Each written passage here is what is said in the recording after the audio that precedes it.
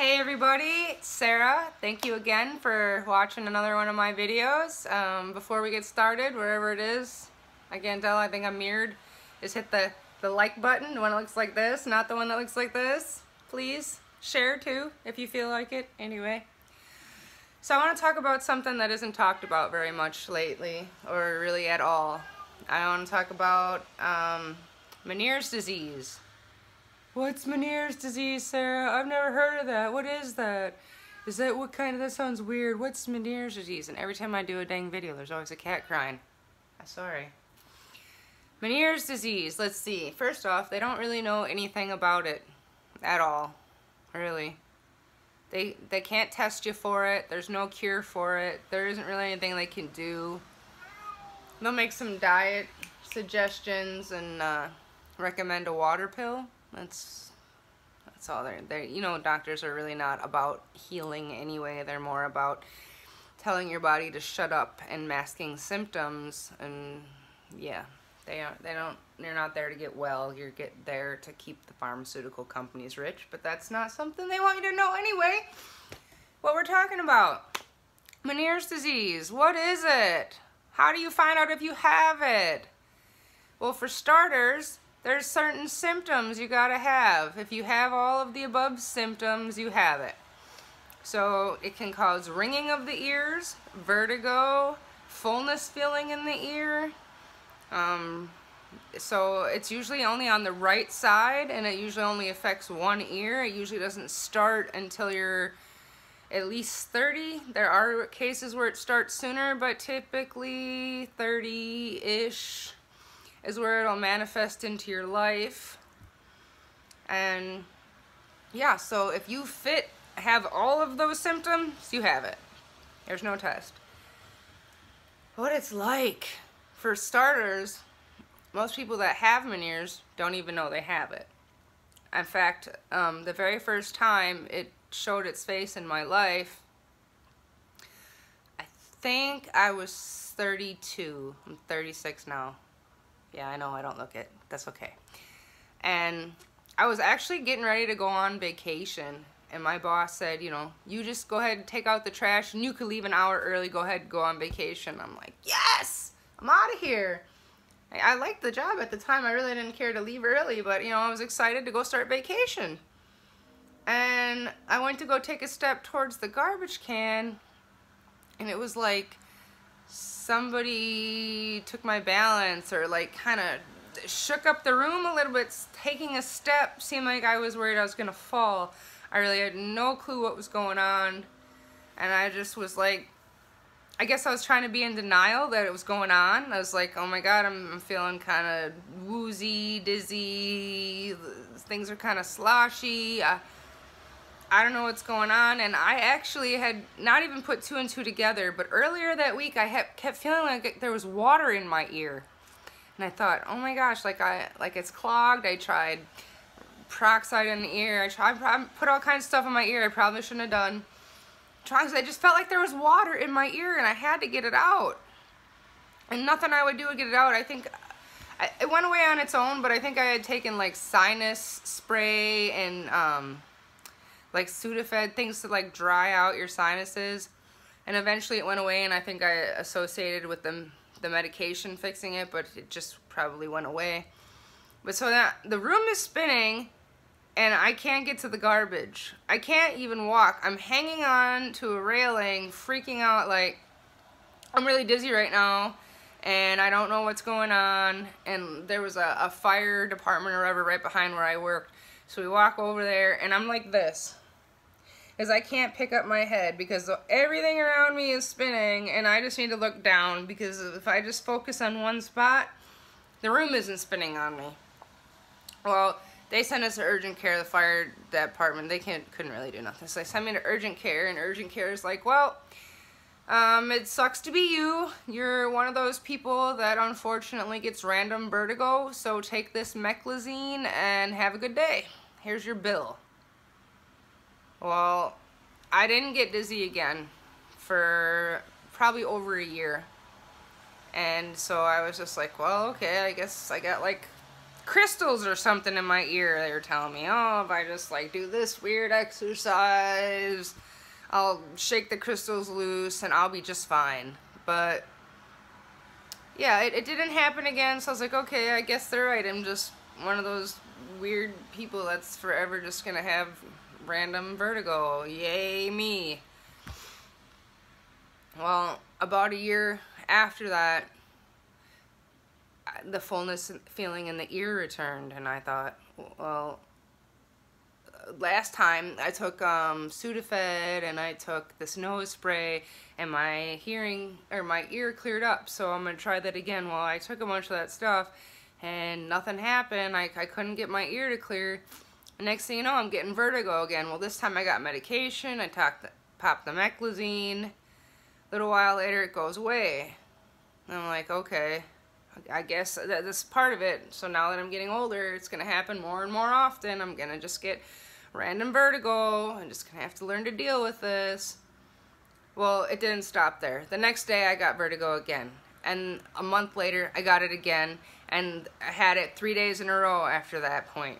I was like, okay, now something's wrong. It's happening too often.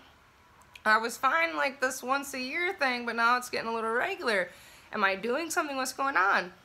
So I go and see an ENT, and he's like, so you had vertigo, any other symptoms? I was like, yeah, my ear feels full, like there's fluid in it, I can't get it out. I can hear my heartbeat. I get ringing in the ears. I can't really hear that well out of the right side, and I'm getting the vertigo on top of it. My balance is a little off now, and sometimes I kind of walk and stumble like I'm drunk, and I don't even drink. And so they're like, oh, well, you're over 30, it's only on the right side in one ear. Everything inside your ears looks really good and healthy, so you got Meniere's disease. Lower the sodium in your diet and take a water pill for the rest of your life. Have a good day. Oh, well, we'll check your hearing too. And then after 30 days of taking these water pills, we'll see how your hearing does. And if it improves, hey, it's working.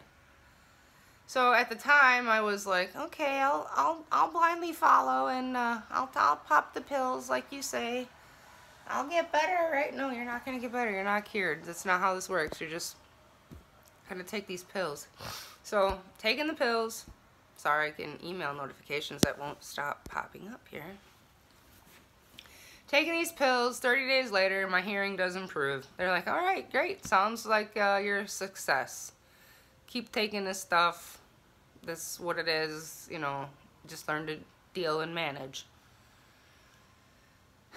Well, after another month or so of taking these water pills, they said, now your potassium's low. Okay, so here we're taking this pill to take the salt out of my body, potassium out of my body. Now I gotta put it back in. Okay, so this doesn't feel right, but okay, maybe it's just a vitamin. I guess I'll take it. Well, when the pharmacist told me that I'd have to be upright for 30 minutes, and if it felt like it was burning or stuck at all, and these are huge pills, if it feels like it's burning or stuck at all, go to the ER immediately. I was like, I ain't taking that.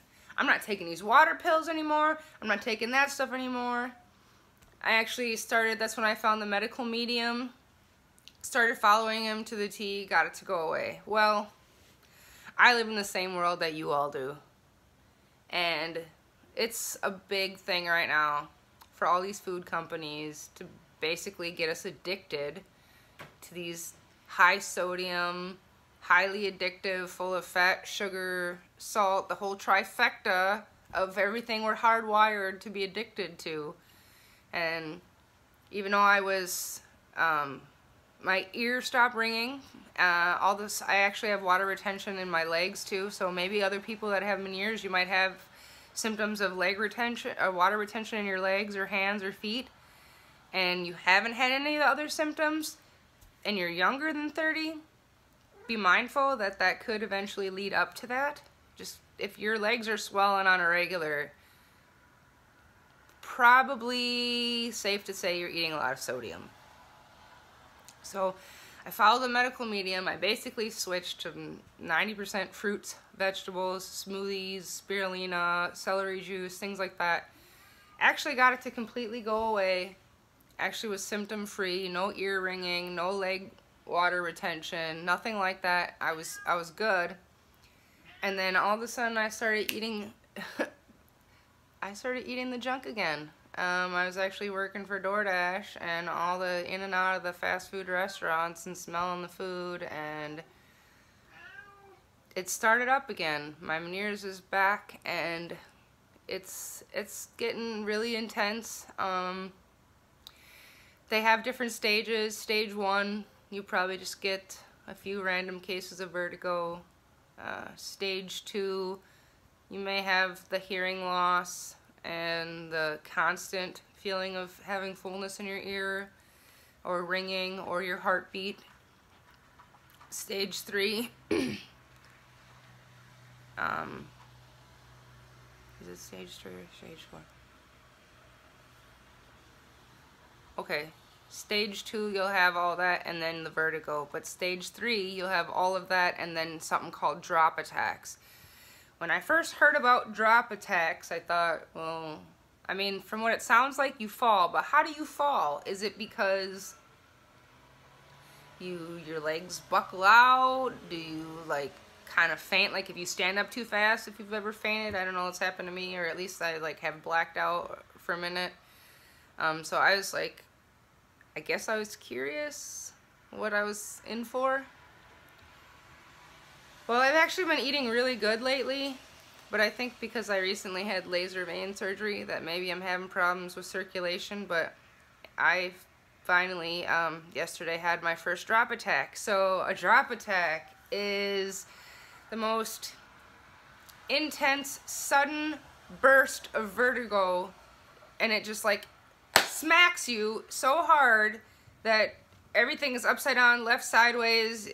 You can't, if you're standing, you're gonna be so thrown off balance so quickly that you're likely to fall. Now, I didn't go to the doctor and ask him, but after it happened to me twice yesterday, once while I was driving and I was on the freeway, it was very scary. I had to pull over because everything was spinning so intensely hard. I mean, I've had vertigo before, and it usually comes on slow, lasts a while, and goes down slow depending on medication. But this was like quick. Bam, you had vertigo. Less than a minute later, it was gone. And I had 2 yesterday, and I was just visiting some friends, and I had 2 more. Luckily, I was sitting down, but honestly, I'm really hoping that, you know, I'm doing right with the food, and what's happening is it's detoxing and leaving my body, because the alternative is I'm progressing, and it's getting worse. And, you know, there's a lot of people out there experiencing this, and they don't know what's happening to them because they haven't been diagnosed, or, you know, maybe they only had 1 symptom at the time and they thought that they were just one of them unlucky people that's stuck having vertigo. Definitely, if you have not 1 or 2 of those symptoms, but all of them, unless it's early on, definitely, you know, you could see the ENT. They'll just ask you if you have all those symptoms. If you have all of those symptoms, the right ear only. It can be both ears, but that's rare. It can be the left ear. That's also rare. It happens more in women than men, but it's typically 1 ear and the right ear. It's a fullness feeling or a ringing or your heartbeat or all of the above. Random vertigo, usually followed by the fullness feeling, although in the later stages it's just always full and ringing and you just learn to deal with it. And if you're over 30, so if you have all of that, you very likely have it. And the only thing I can tell you as far as relief is, for one, you're glued to that frickin' meclizine. You gotta have it by your side at all times. I don't know, I haven't had the opportunity to try high enough concentration of CBD to see if that would help. If anybody else has, please comment below. Anybody has vertigo tips for anybody else experience this? Put it down below. You know, help somebody else out. Write down below what you use for vertigo. Write down below. We all want to know how to naturally help vertigo. No, I don't like taking medication. I really don't. But when that vertigo hits, it feels like I gotta take it quick. But now now with these late drop attacks, it's intense quick and it's gone quick. I guess it feels kind of better unless I'm standing, because when it happened yesterday the second time, I was getting out of the shower. Luckily I was able to brace myself into a corner, because if I had taken the step out, I'd have fell and got hurt really bad. So I just really wanted to put this video out here because it bothers me a lot when I talk about this disease that I'm suffering from and nobody really seems to even know what it is. It's like nobody can relate. I know that if I put this out there, other people are going to see it and they're going to have some relief finally knowing what's wrong with them. Knowing that somebody else is going through this and they're not alone. So if you know anybody who's got vertigo issues, or who's been maybe complaining they got water in their ear, or they're feeling funny, or their balance is off, or you think in some way this video can help and open a light for them, please share it with them. If you have any suggestions on any natural remedies for any of the above, vertigo, Ménière's, maybe you're familiar with it, you know anything about Anthony Williams and the medical medium, and you want to, you know, add some of his stuff, please do post away. Namaste. Don't forget to hit that like button, share. I love you guys, okay? I'm dealing with it with you too. I'm here for you. You can text me or message me down below, and you know, if you need someone to talk to, I'm here for you, okay? Have a good night.